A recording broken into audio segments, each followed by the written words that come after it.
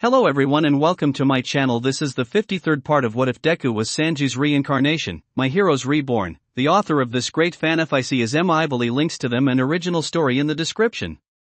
Chapter 53, Lethal Joke Character, Fight. Izuku was headed towards camp with Kota still on his back. However, as he used Skywalk, he saw someone important below him. "Mr. Aizawa," said Izuku. Aizawa sighed when Izuku landed in front of him.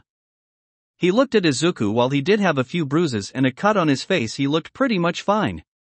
"Midoriya," said Aizawa. He wasn't really sure what to say to him. After all, when hearing there were multiple villains in the forest, he knew that the kids had to fight back. Combined with the fact no one knew just how powerful Izuku was. Plus, after his own fight, Aiko had confirmed that Izuku managed to overcome his mental blocks. "Can you get Kota to safety?" asked Izuku. "Let me guess, you're going after Bakugo?"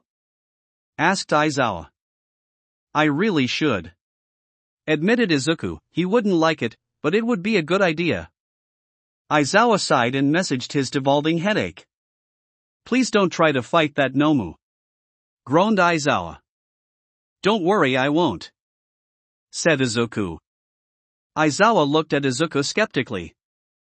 "I nearly vomited seeing that thing from a distance with my haki," explained Izuku. "I don't think I can fight it up close." "Look, Izuku will be fine," said Aiko, "though I'm wondering if his leg is okay."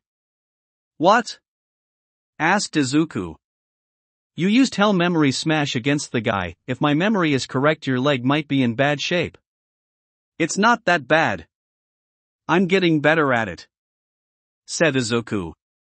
Aizawa just looked at Izuku. "I'll just take the kid," he groaned.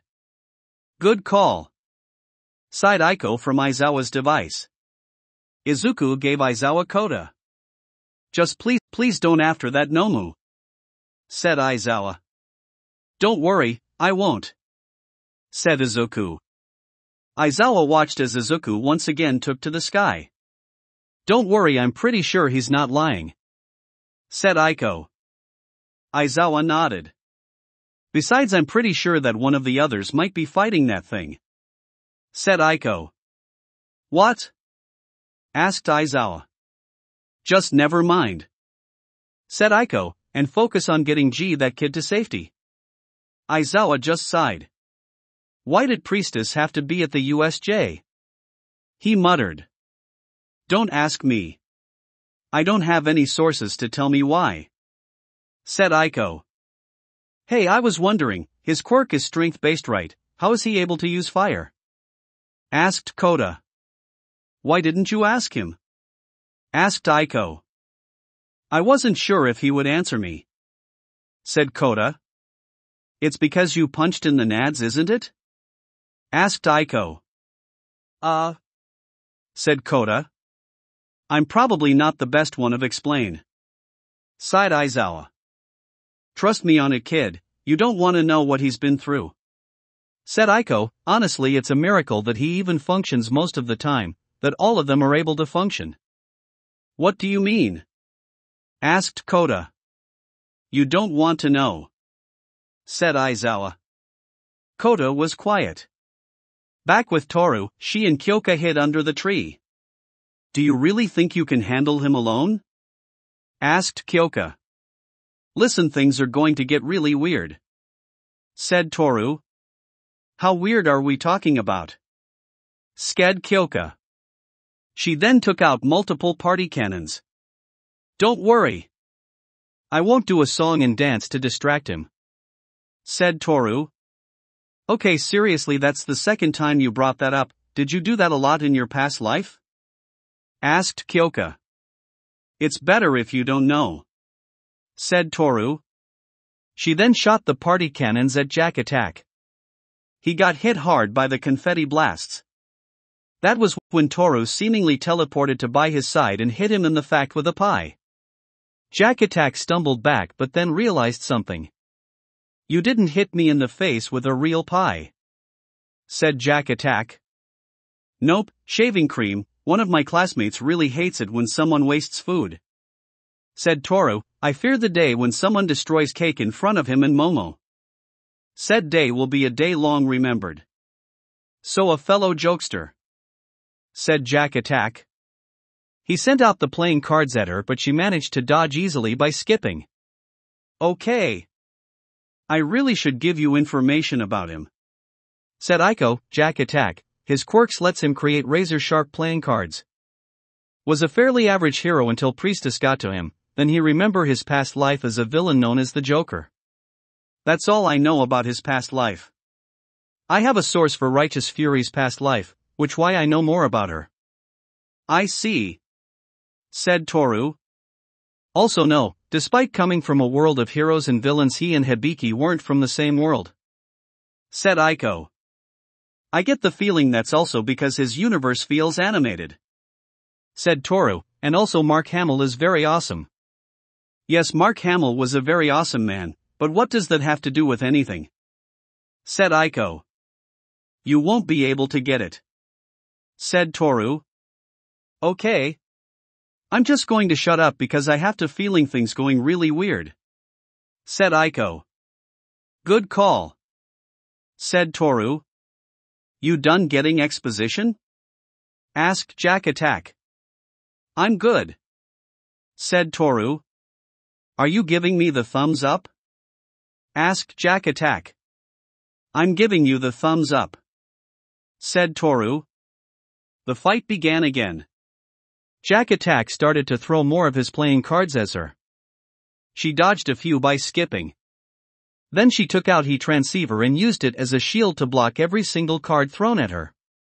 Hey! Rude! Said Aiko. Sorry.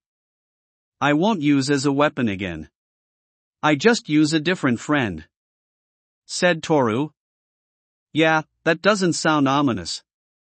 Said Aiko as Toru picked the transceiver. Use your friend as a weapon?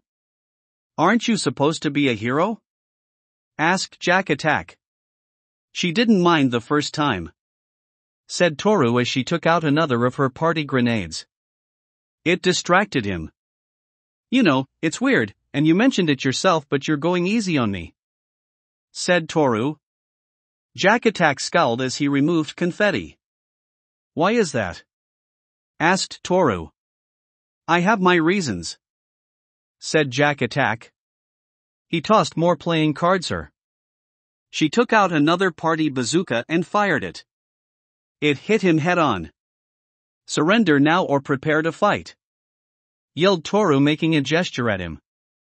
Two things, we're already fighting in the other. You're pointing at me, aren't you? Asked Jack Attack. I'm pointing at you. Said Toru.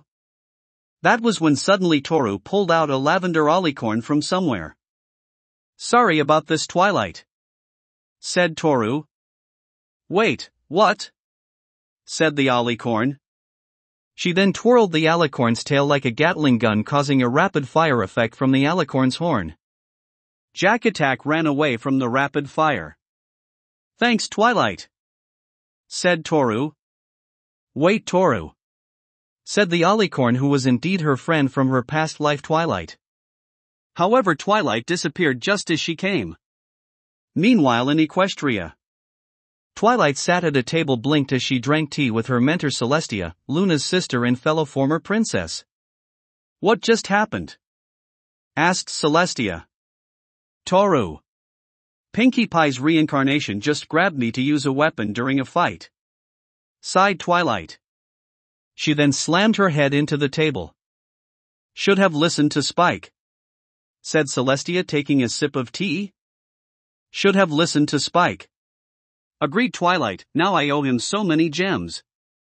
Spike, her oldest friend, friendship ambassador, and also a comic book nerd, warned her that something like that might happen during a hero/villain fight. Back in the forest. You are so lucky that I'm going easy on you. Mocked Jack Attack, if I had my usual stuff on me you would be dead right now. And unfortunately for you, I'm not. Said Toru. That was when Jack Attack noticed what appeared to be a pink bomb that was shaped like an old-fashioned nuclear bomb. Wait, is that a... Said Jack Attack. My strongest party bomb, said Toru. And through the forest they all saw a giant mushroom cloud made out of confetti and streamers. Everyone stared at it in confusion. Well, mostly. Well, looks like Toru went all out, said Izuku as he ran to his first destination. You have no idea, said Aiko. What happened? Asked Izuku. You don't want to know what I saw her do. I'm pretty sure she broke the walls of reality, said Aiko.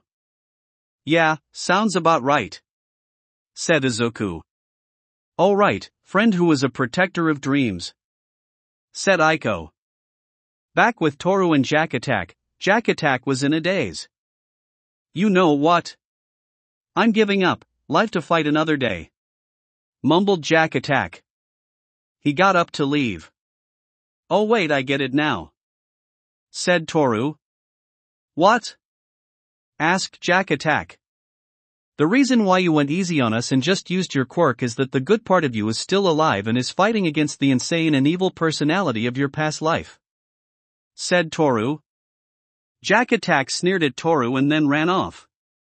It was true, the part of him that longed to be a hero, to be a good person at times fought against the Joker's personality. It was few and far between, but it still happened. And that's what happened that night, him going easy. But it was clear thanks to his fight with Toru that's not what was going to happen in the future. You can come out now, said Toru. Turned out Kyoka didn't leave but watched the fight from a hiding place. What was that? Asked Kyoka. Special party powers, said Toru. Okay, said Kyoka, next time you tell me to run, I'll do it.